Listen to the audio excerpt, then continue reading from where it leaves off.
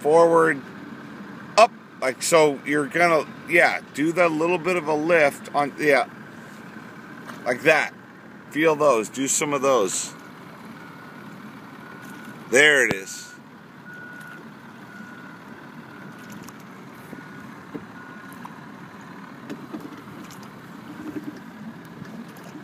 Okay, so relax for a sec.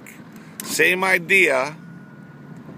Not, this part doesn't need to be quite so high, just enough. Okay. The blade is in there, but it doesn't go too deep. So you still want it to be kind of quick. Hoop, yeah, there you go.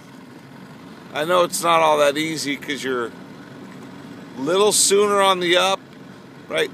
Yeah, so that up is starting right when you start to move forward that last bit right there. Nice.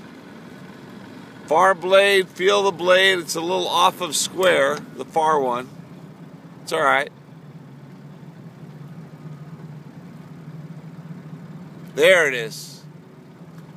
That's all the blade depth you need. So what I'm trying to have you feel mostly is that motion, but then once they're in, how high are your hands?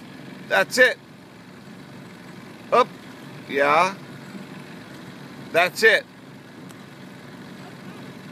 So then when they're in, just drop, do one or two more, and then on one of them decide I'm gonna take a stroke out of. Take your time. Slow it down. Whoa, whoa. Do you feel that? You went back to sort of using your back to do it. No, hang on. There we go. Just the arms. Lift a little sooner. There. Now slow down. Set the blades again, that far one. And then on one of these, just that little lift, and go ahead and take one stroke out of it. And feel how the hands didn't get any higher. That's what you want.